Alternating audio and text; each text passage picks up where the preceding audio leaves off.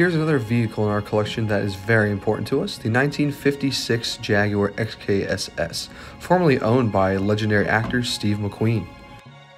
Steve was known to drive this car so crazy that within 1 year of ownership, he almost got his license suspended twice for being caught by the California Highway Patrol for speeding way too many times. The XKSS is a modified Jag D-Type meant for going on the road, so essentially just a Le Mans car for your average California highway. Did you know half of these cars were burnt down in a factory fire, making this car extra rare?